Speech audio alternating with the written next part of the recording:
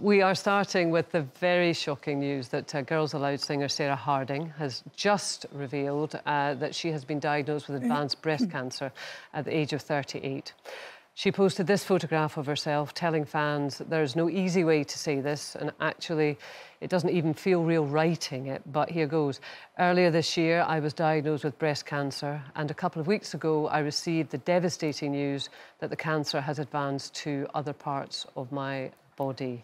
I also read that apparently it appeared online last week that Sarah had been seen in hospital, and therefore she felt that this was perhaps the right time to make it public. Carol, I mean, apart from everything else that Sarah will be dealing with right now, that having to make it public must be such a difficult experience in itself, because I imagine everyone will be different, but you want to kind of hunker down. But that's exactly what I did, and I really feel for Sarah, because it is actually the hardest thing. It's hard enough getting the diagnosis, and you get used to that.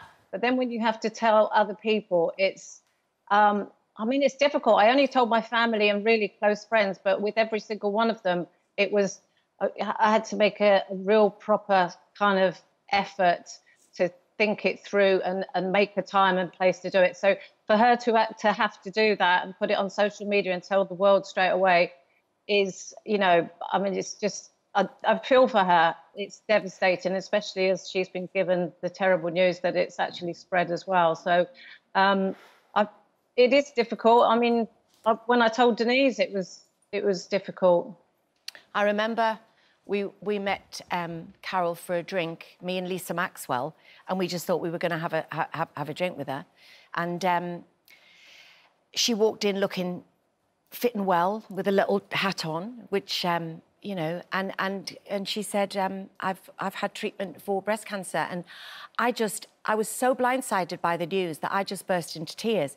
And then I felt so awful because Carol wasn't. She was telling me, it's all right, babes, it's all right, babes. And I was in floods of tears. It was because it was so unexpected. And I love Carol, and you know, and the fact that she'd been through all of this prior to telling us was just, was incredibly hard. And I was just so passionately proud of how she dealt with everything throughout the whole of her treatment and recovery, and still does. Yeah, and of course, Carol, you've been through it with your mum, so just incredibly raw for you.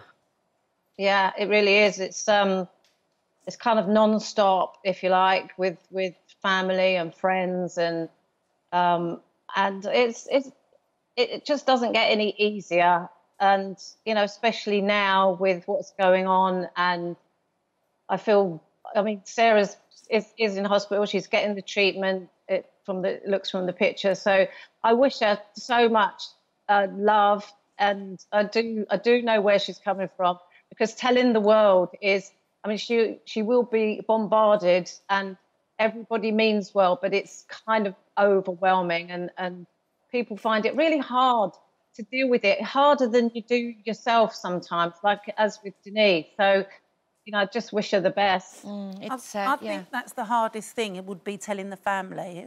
First of all, you get the news that you've got cancer, and then having to tell your loved ones, you feel so bad, you know, like, because you know that they're going to go through a lot with you. And when my sister was diagnosed, it was like we got a phone call saying that everything was all right, and then half an hour later, we got a phone call saying, actually, it's not all right. They've found another lump.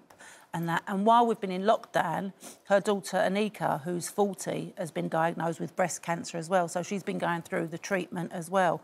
So people often think it's older people that get it, but it's any age. It can, men can get it and everything. It's just like, and it's the most devastating news. And the worst thing is, every time you bump into somebody, they go, "Oh, I'm sorry to hear," and then it makes you upset again. So you start avoiding people then, because you don't want to upset other people. You know. Well, my mum was. But this is the other thing, Linda. When you tell other people, it's still the C word, it's still cancer, and people automatically think the worst. And with breast cancer, you know, you should never say, "Oh, you're lucky, it's only breast cancer," but it's quite curable and it's quite treatable if you catch it early.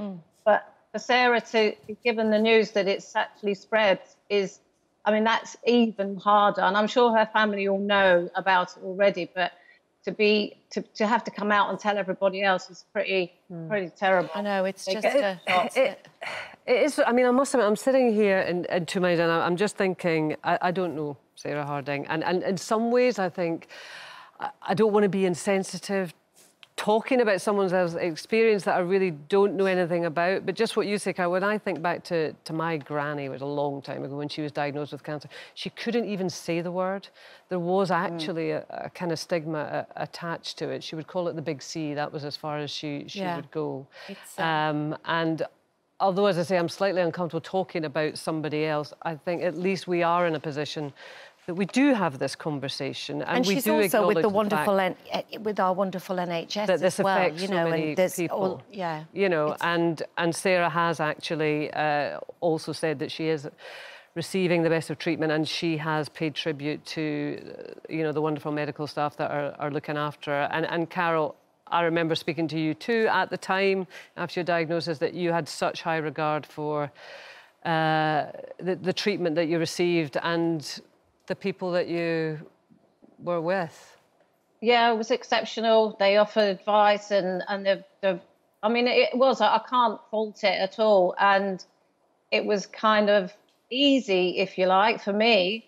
But if everybody had known that I was going through that, it would have been every single time I would have a treatment, you'd have to, tell people, and people would always come up to you, and it makes it hard. It makes it difficult for you to be able to forget that you're ill, and you can actually forget that you're ill sometimes if people don't keep talking to you about it. And I'm not saying that people are not kind, they are, but it is overwhelming sometimes.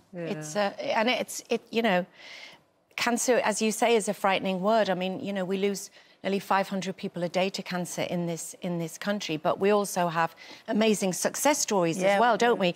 With the treatments now, like Carol said, my mum was early 50s when she got diagnosed. Hers was cancer of the soft palate, which actually, because it wasn't causing any pain, and my mum had a very high pain threshold. And so she may have ignored it, had it been somewhere else, but she went to the dentist and it was discovered that way. And I remember the night that she told my sister, Debbie and I never drank brandy and we never played cards. But I remember Mum telling us, and we drank brandy and we played cards because it was a very weird distraction to it. And Mum had already told us at that time that she had decided that the surgery that was the only surgery that could save her life was too intensive for her, because she was told she may never speak again, she wouldn't look the same, she might be on the corner of a sofa connected to a drip. She didn't want that, and we had to accept it. She did then meet somebody who'd had it. She had this 13-hour surgery, and from having a really, really serious cancer, she did get secondaries on the way, but we had her for an extra 20 years because of the work at Sunderland General and the NHS. So there are also amazing outcomes as well. There are, and the positive outcomes are increasing all the time. Sarah, our thoughts are genuinely with you. Yeah.